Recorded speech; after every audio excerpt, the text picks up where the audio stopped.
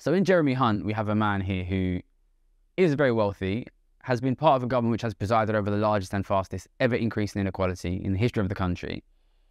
He himself has no doubt benefited massively. The Prime Minister, Rishi Sunak, has benefited massively. And when he's confronted with the question of why has the economy been bad, he says, well, we just keep getting black swan events. We keep getting unlucky things happening. And there's no recognition, there's no acknowledgement of this structural problem, which is that inequality keeps getting worse and worse. And the problem is they can keep making this argument again and again, right?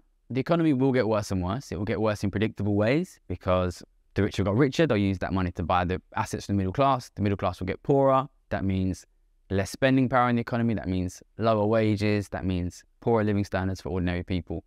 All of these things are super predictable, but they can always be blamed on the events that happen at any given time.